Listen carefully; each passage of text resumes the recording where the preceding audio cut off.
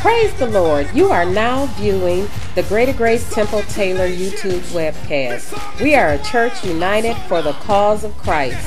Today's message is delivered by our youthful and dynamic pastor, Bishop Gary Harper. Please join our spirit-filled and anointed service, which is already in progress.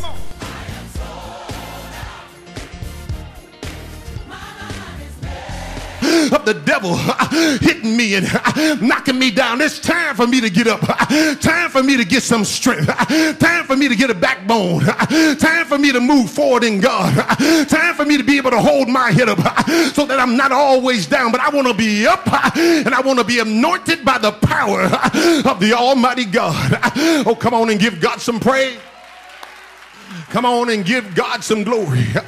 Oh, yes. Hallelujah. Revival is for the unsaved and is also for the saved.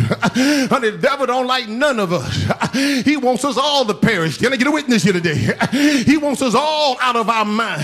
He wants us out there so far away from God that we can't even find our way back home. But I thank God for our helper, because that's what the Lord is. The Lord is our helper. Even for those that don't have the Holy Ghost, don't you know the Holy Ghost will move on you even before you receive it? God will begin to work on your mind. He'll begin to work on your spirit. God will begin to tell you to do things you never thought about doing before. That's because of the power of the Holy Ghost that goes to working. And a child of God that knows God, that begins to stray away from the Lord, it is your helper that comes to your mind and talks to you. It's your helper that speaks to you and tell you that you need to get your house in order. It is your helper to tell you it's time to get things straightened out. It's time to back away from the things that you're tired of being. It is your helper that tells you you've got something better in store for you. You don't have to live the life that you live in. It is your helper that comes to bring forth deliverance in your life, that comes to give you your right mind. It's your helper that's trying to pull you out of the clutches of the devil, because God got freedom. He has some freedom that he wants to put down in your soul. Oh, come on and give God some praise. Come on and give God some glory. Oh, yes. As we take a look here at the word of God, the Bible speaks about Elisha, the great prophet, the man of God. Speaks about the time how God worked through him mightily. You know, there was a time when he went before the children of Israel. He began to question them, and he asked them the question, how long halt ye between two opinions? Why are you confused and you're going back and forth between two opinions?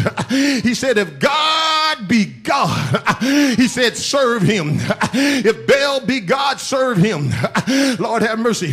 And the Bible says they had a contest on Mount Carmel where the prophets of Baal, they began to call upon the name of their God, the name of their gods. And the Bible says they cried from morning to evening and did nothing happen. Oh, but Elisha put him back and said, look here, now let me build up an altar to my God and let me call upon the name of the Lord. And he said, the God that answers by fire, let him be God. And honey, Elijah built up that altar, began to call upon the name of the Lord. And the Bible says God came down, licked up the sacrifice and licked up the offering. After that, Elisha told the men of God, just go out there and slay all the Baal's prophets. Over 450 men they slew. Lord have mercy. After that, God sent rain upon the land because God wanted them to know that I'm with my man. But I come to tell you, children of God, there's something that happened right after that. When Jezebel got word that Elijah had slain the prophets of Baal, she sent word out to Elisha that by this time tomorrow, I'm going to take your life. And all of a sudden, fear began began to come upon Elisha. I come to tell you, children of God, one moment you can be on the mountaintop, the next minute you can be down in the valley. How many of y'all have been there? One moment you crying the Lord's victory, and the next moment you're running for your life. Why? Because he opened up his mind to the enemy, and the enemy came in and attacked his thoughts. Lord have mercy. The Bible says that Elijah immediately, after raining down fire from heaven, and God already showing him that he was with him, already feeding him with a raven when the rain ceased upon the land, and God performing all kinds of miracles. But yet here the enemy comes, Jezebel.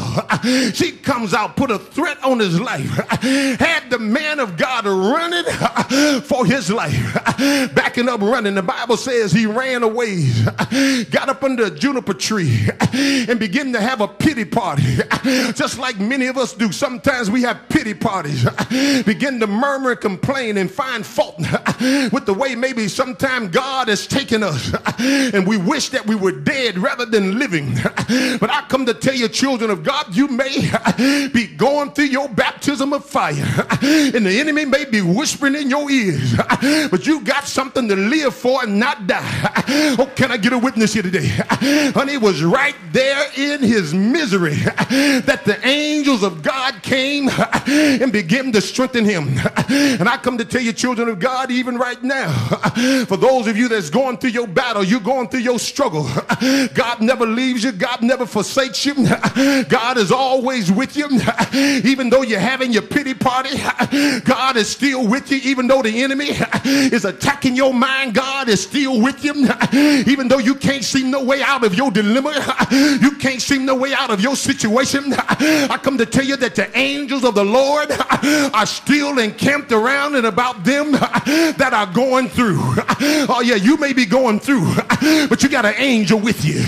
You may be going through, but you got some spiritual meat that God wants to give you. You may be going through, but God's got some supernatural drink that he wants you to have so that you can make it through this battle. Oh, come on and give God the praise. Come on and give God the glory. I say God's got a spiritual drink. Those angels began to strengthen Elisha. Even though Elijah was plagued in his mind, he was doing everything God didn't want him to do. God didn't want him to run. God didn't want him to hide, but yet God was still there with him. And I come to tell you, God will go with you. Even when you're wandering in the wilderness, God will go with you.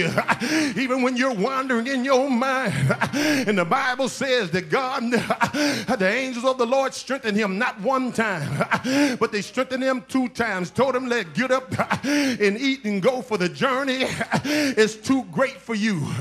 So he traveled in the strength of the meat, traveling some 40 days, and ran, hid himself in a cave, and there he was locked in because the enemy was fighting his mind. But it was there that the word of the Lord, it began to come to him and asked him the question, what doest thou here, Elisha? What are you doing down here in this fit? What are you doing down here in this cave? Sometimes, children of God, we got to ask ourselves the question, why are we in the shape that we're in? How come we're hiding in some corner? How come we're buried, trying to get away from God? Can I get a witness? And there he was hiding, hallelujah, from the presence of the Lord. And the Lord asked him the question, what are you doing here? He said, I've been very jealous for you, Lord. The children of Israel, they forsaken your covenant. They thrown down your altars. They slain the prophets with the edge of the sword. And I'm the only one left. How many times I know the devil, he'll try to make you think you're the only one that's going through. You're the only one that's got a battle. But I come to tell you, all of God's children, they've got a battle on their hands.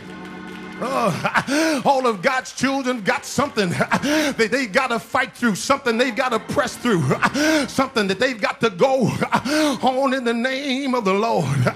So there he was. The Lord told him, he said, look, I want you to stand upon the mount.